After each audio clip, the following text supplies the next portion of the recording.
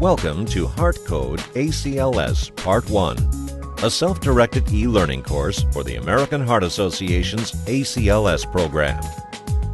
HeartCode ACLS contains valuable resources to assist you with the program, including the latest Advanced Cardiovascular Life Support Provider Manual, the 2010 American Heart Association Guidelines for CPR and ECC, and the 2010 Handbook of Emergency Cardiovascular Care for Healthcare Providers.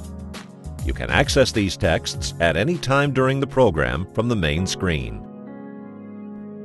In addition, there is video material available to supplement your learning or refresh your memory on certain areas before you attempt a patient case.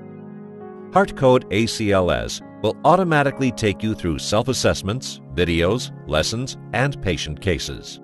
Just make sure your speakers or headphones are on. To begin, you must take the pre-course self-assessment. For some, this will be a review and a refresher exercise. Others will learn that more preparation is needed before beginning the course.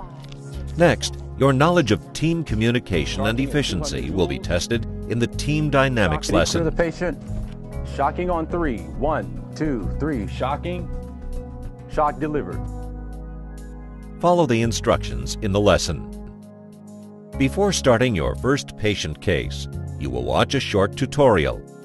This tutorial will teach you how to direct the healthcare providers during the simulation. Viewing this tutorial will help you pass the first patient case. Then, it's your turn to treat a patient. Hello, can you hear me? In this first case, you will focus only on the steps in the Adult BLS for Healthcare Providers algorithm. The advanced features of the simulator will not be available in this scenario. After you pass the first patient case, you will view another short tutorial, which will introduce you to the advanced features of the program. Viewing this tutorial is crucial for your success in completing the 9 remaining patient cases. In these cases, you are the team leader and will direct the healthcare provider's actions to assess and treat patients in the hospital.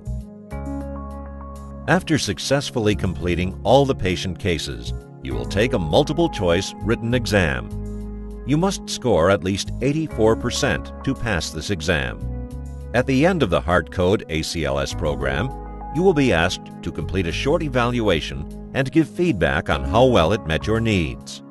Once you complete the evaluation, you will be able to print the Part 1 Certificate of Completion and proceed to Parts 2 and 3 of the HeartCode program, the hands-on skills practice and testing.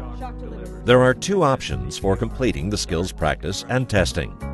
You can meet with an AHA ACLS instructor for a skills practice and testing session, or a skills session with a voice-assisted mannequin or VAM system. Upon successful completion of Parts 2 and 3, you will be issued your AHA ACLS provider card.